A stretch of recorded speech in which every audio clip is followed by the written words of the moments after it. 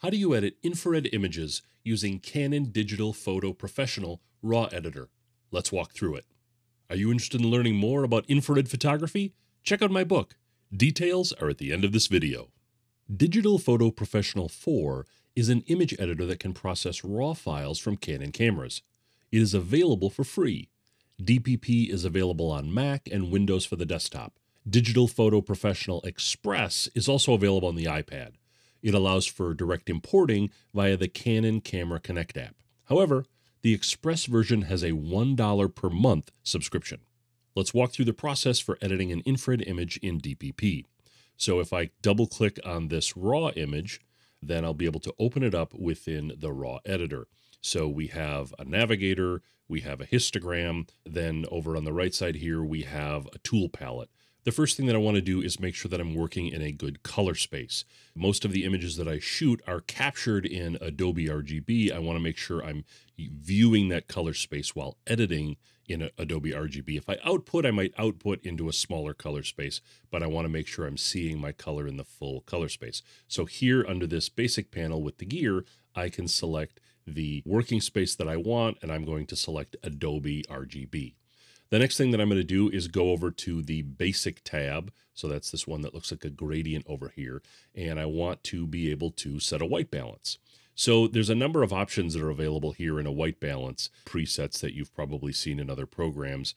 And most of these are not going to be helpful for infrared. You're going to want to set a custom white balance, and we'll do that using the white balance adjustment picker. So I'll select the picker, and then I will select a location on the image that is neutral, so clouds or pavement, something along those lines. I'll select clouds here. I've got some nice clouds, and you can see that that will immediately give me a pretty good white balance for infrared.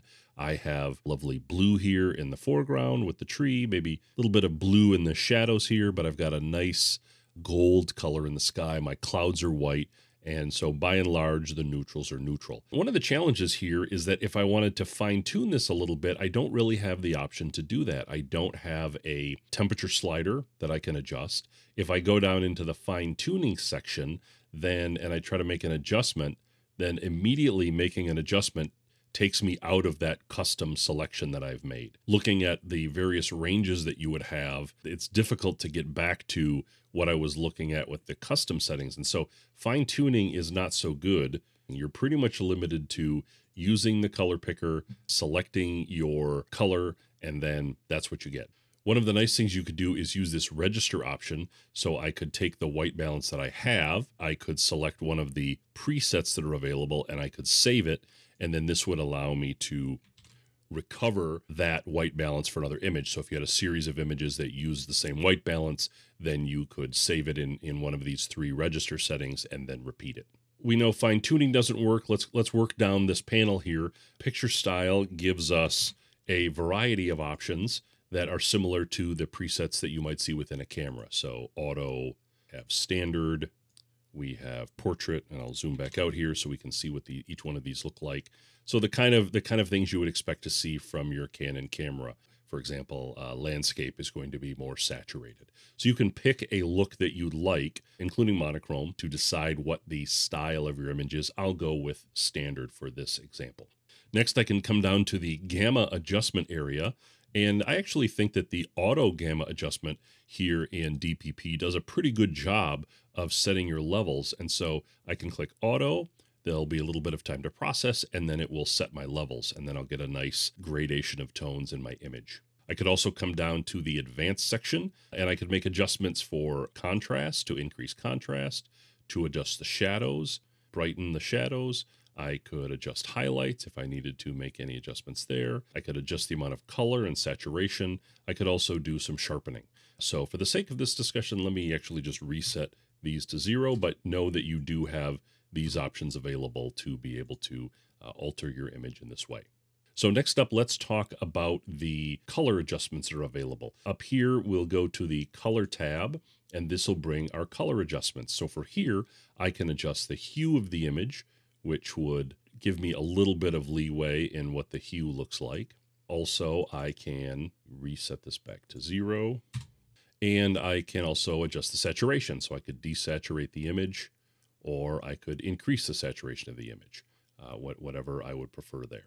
Also, I can adjust the sort of HSL settings, the hue, saturation, and luminance for a variety of individual channels. This can be useful if you wanted to reduce the color saturation of the foliage to be white. You could come down to the blue channel and you could reduce that saturation.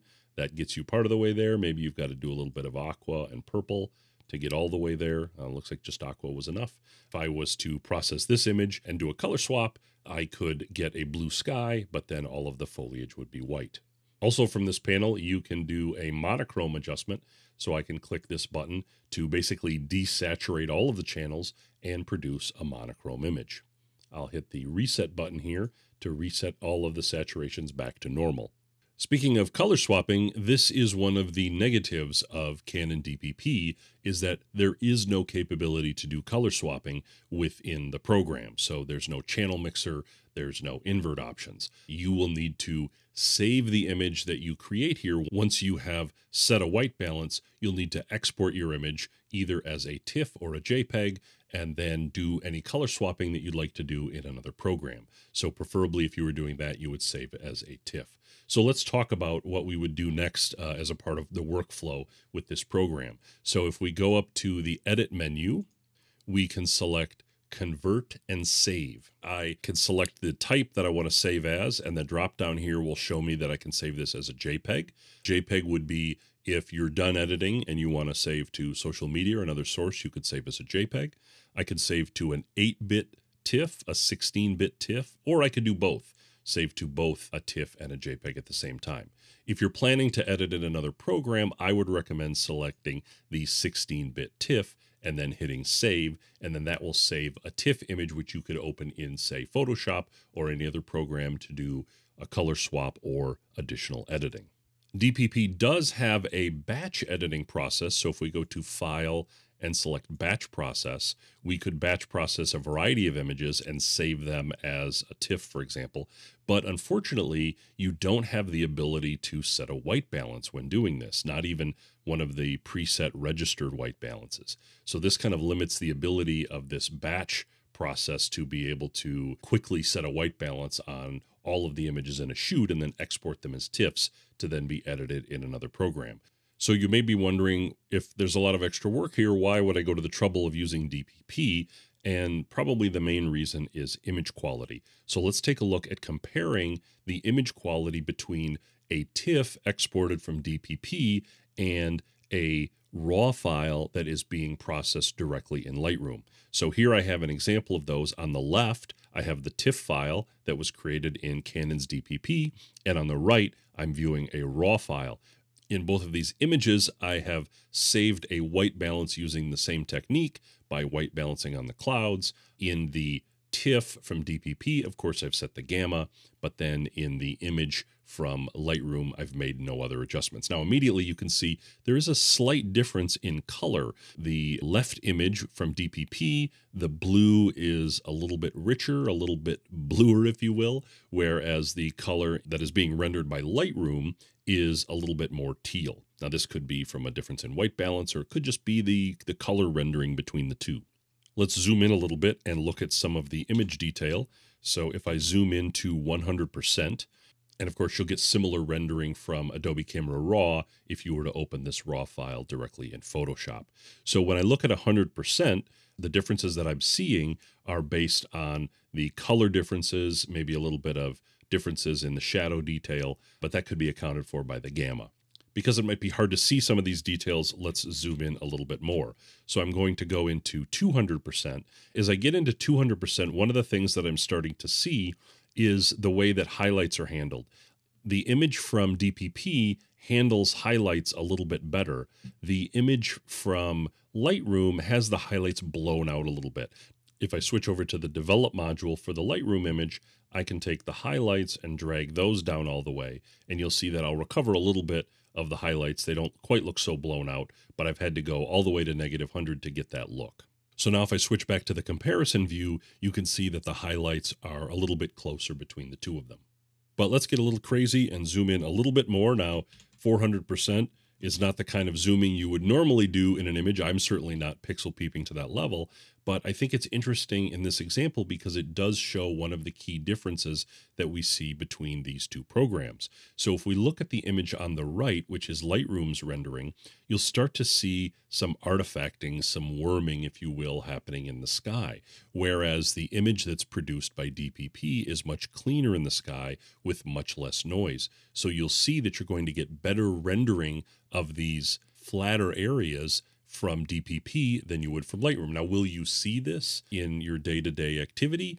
Probably not. If you're shooting for social media or small printing, then you're probably not going to notice this difference. But if you were making a large print, then maybe this is something that you would want to be aware of. If I look at the edges in these, I can see that I've got these really sharp edges over here in the DPP image, almost dark edges here, but I have a little bit more lighter control of the edges. So DPP image on the left seems to do a better job with the sky. The Lightroom image seems to do a little bit better job with edges.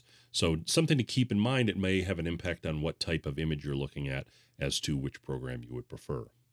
Let's go back to the Develop module and look at the image that is rendered in Lightroom. If I look at the sharpening options that are available, down in detail, you can see that we have a default level of sharpening at 40. So I could reduce the amount of worms, if you will, or artifacts by reducing the sharpening overall. But you'll notice if you look at the trees that also reduces the overall sharpness of the image. So that's not so great either. Another option that I have in Lightroom is to be able to hold down the Alt key and then drag the mask and decide what I want to apply the sharpening to. So in this case, I want to apply it to the tree only and not so much to the sky. And that would allow me to retain some of the sharpness in the trees, but reduce some of the artifacting that happens in the sky. You can improve from the default settings that are available in Lightroom, but you'll have to make some adjustments to sharpening in order to do so. So let's talk about some of the pros and cons of using Canon DPP. DPP is great for rendering Canon files. The gamma, the color, the sharpening all look great at the defaults without a lot of extra work there. You can set a good white balance for infrared, and this program is free, at least in the desktop versions. Let's talk about some of the cons. The workflow is going to be a little bit slower than, say, a Lightroom-only workflow. You won't have as much control over the color temperature that you would in other programs. You still have the picker, but you don't have any option to make fine-tune controls as you would in other programs. You would have to export your image as a TIFF and then make any fine-tuned adjustments in a temp and tint adjustment without being able to change the color temperature. Remember, once you've exported as a TIFF, the color temperature is baked in and you no longer get the Kelvin controls that you would before that point. There are no color swapping options in DPP, so you cannot do a full edit or a full workflow here unless you're doing a version that is monochrome or doesn't involve any sort of color swapping. The batch processing is unfortunately limited, and the Express version has a monthly subscription, which just doesn't seem to fit in with the rest of this ecosystem. So in summary, should you use DPP as your daily editor? The image quality benefits may not be noticeable for social media and for small prints. If you were to make large prints and you wanted the absolute best quality available, then definitely using DPP and exporting as a TIFF could be a great way to get your image started. Do you use Canon DPP in your workflow? What do you like about it? Let us know in the comments. If you'd like to learn more about infrared photography, check out my book, Color Doesn't Exist, a practical guide to infrared photography. It's full of details for photographers at all skill levels. Now available in print and ebook editions. Check it out at infraredbook.com. If you find these videos helpful on your infrared photography journey, like, subscribe, or comment. Hope you enjoyed. Thanks.